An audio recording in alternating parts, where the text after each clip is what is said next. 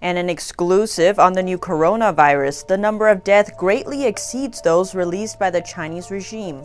Actual numbers could exceed official figures by 10 times, with no less than 200 deaths per day in Wuhan. Sources tell us the Hankou funeral cremator operates 24 hours a day. It has a capacity of 30 cremation furnaces. For example, Hong Kong-based media report an elderly woman named Liu Rong was sent to the isolation ward 9 days after getting infected, but died within a few hours. Her body was immediately sent to the Hankou funeral home for cremation.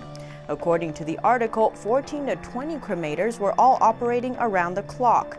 It takes a crematorium on average 1.5 to 3 hours to process a body, so the total number of dead being processed by the 14 cremators of the Hankou funeral home would be closer to 112 to 224 per day.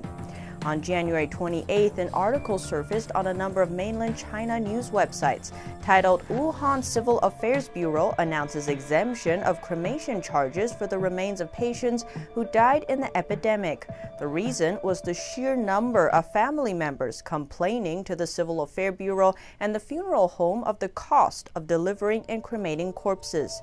The usual cost is 12,000 yuan.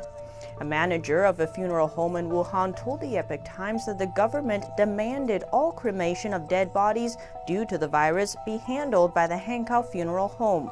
The government also supplied the funeral home with multiple vehicles to help meet the demand. Epoch Times tried dialing the Hankou funeral home lines several times, but wasn't able to get through. When the reporter told a different funeral home about that, the worker said it was because the Hankou funeral home was too busy. A few days ago, a cry for help came from a medical staff in Wuhan on social media. In the recording, the lady said she faced a large number of infected people every day without being able to cure them all.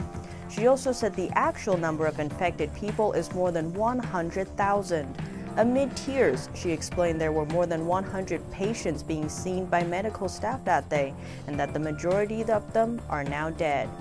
Since the Chinese Communist Party Health Committee began announcing the numbers of infected and dead on January 23rd, the ratio between the two has been around 3. If the numbers from the medical staff are taken into account, the number of deaths among the 100,000 infected people should be around 3,000.